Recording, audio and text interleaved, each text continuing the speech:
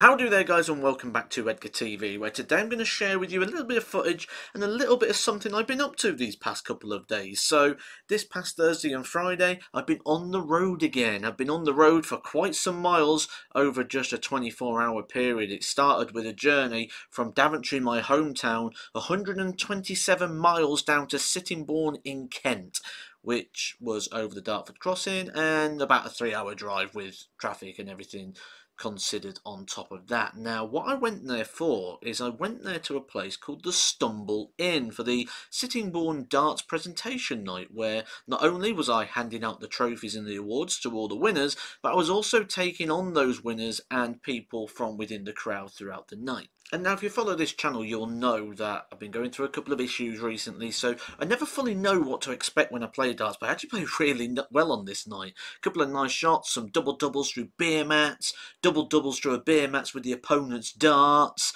some really cool shots throughout the night. However, I don't think any shot was probably more enjoyable for me than the most naughty finish I think I've gave anybody, and especially in front of a crowd. The 1-5-4 finish, treble 18, bull. Absolutely filthy, no need for it, but I was happy to do it anyway. Really good night, really enjoyed my night down there. Also managed to see Alex Pollington down there, who had the original Edgar TV microphone as well, so it's good to see that one again before taking the 152-mile trip back up the way I've just come from Daventry down to Sittingbourne, past Daventry and up to Leicester for Armageddon.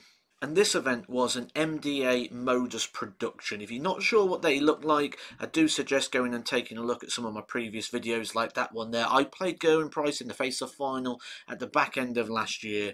If you want to see what the nights are like and sort of how the meet and greets work, you normally get in and get up close and personal with the players. Members from the crowd will play the players, so there's plenty of opportunity to get really involved with the night. You just never really know what's going to happen on the night. This night started off with Michael van Gerwen kicking off the action.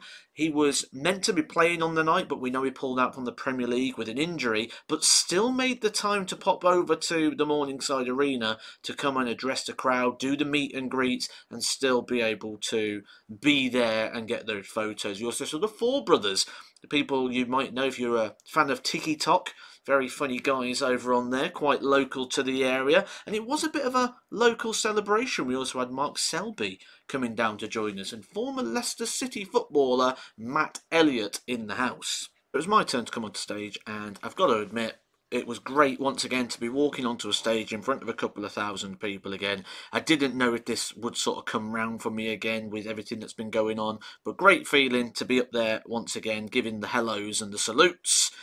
Ready for the walk-on of Pete Burgoyne. Pete was my opponent on the evening. You may have seen him on the PDC Challenge Tour. He's also had a couple of PDC Pro Tour invites last year off the back of doing well in the Challenge Tour events. You might have also seen him on the Modus Super Series. So if you are an avid follower of darts, you may have seen him quite a bit. Now, if you're unfamiliar with what players say to each other in that situation, as he was coming on, I was just sort of reminding him that I've played him in our last exhibition in Skegness, and I beat him 3-0, but ignore the start of 38, it does get better. 26.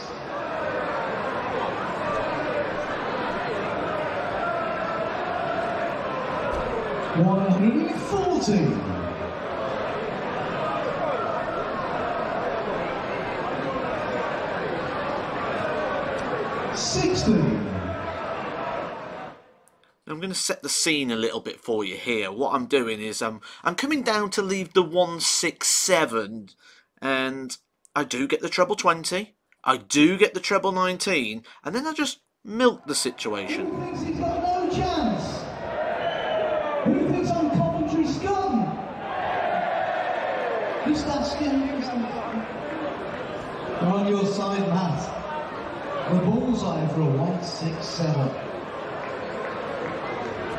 Oh, no, they're freaking me. 129. You may have seen the darts referee, Jack Langston, looking in there to see if it was close. It wasn't close. It was quite a long way away. But I'm just telling a guy in the crowd here that I love double 19. You require 38.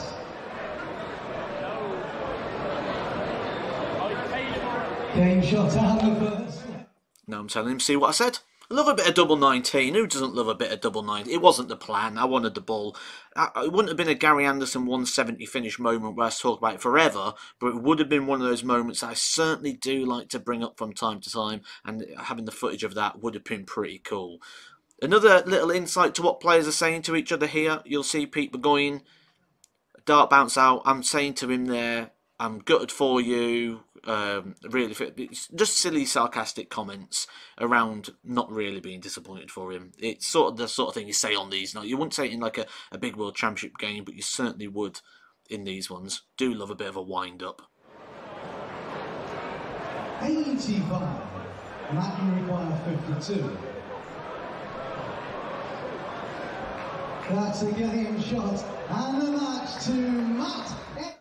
And that was the match, a 2-0 victory, 91 average. I'm now telling Pete, you don't even want a leg on these nights yet, so maybe better luck next time. Before doing a bit of media work and commitments, having a chat with a couple of outlets, and talking about what the future holds, because it's getting a bit interesting at the moment. As well as the matches on these big exhibitions, they do try and really capture this sort of history side of darts and also the sort of spectacles of darts, and one of those sort of spectacles of the game would be an iconic Bobby George walk-on, which we managed to see for about 21 minutes. Over to the dart in action now. It was Fallon Sherrock, the Women's World Match Play champion, taking on Alex Long of Leicester in a best-of-5 game, various formats throughout the night. This one went the way of Fallon Sherrock, a 3-1 success, with an average of around about 86, not too shabby in a victory here over Alex. The battle of the walk-on song, Sweet Caroline versus Don't Look Back in Anger, went the way of Daryl Gurney, a man who's been having a massive upturn in form this year. Good performance here, a 5-4 success, with an average of around 97. The main event of the evening, though, was an all-Welsh affair. Johnny Clayton stepping in to replace the injured Michael van Gerwen at the last second, so fair play to Johnny, taking on Gerwyn Price. Gerwyn Price averaging 101, continuing that upwards trend in terms of the form of him and those constant tumbleless averages in the main event. A strong success for Gerwyn Price. Other results on the night: Nathan Rafferty picking up a victory over Jacob Selby-Reavers, and Chris Wickenden picking up a victory over Carl Sedlacek.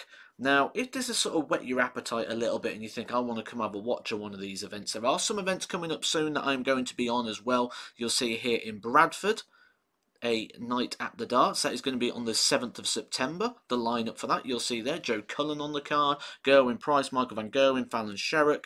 And I'm going to be on the same card with those guys, with Nathan Rafferty again, on the 9th of September in Skegness, and also on the 8th for Over the Top in Barnsley. So a couple of back-to-back nights there, the 7th, the 8th and the 9th of September. So come check it out if you want to have a look at what those darts nights are like. I'm also looking at the possibility here of strapping the old GoPro to the head and filming one of these walk-ons as well. So pop down if you want to be involved in that and be forever on Edgar TV. I hope you have enjoyed this video and a little look at what I've been doing this past week in terms of the exhibitions, and I'll catch you soon for some more Edgar TV. Edgar TV.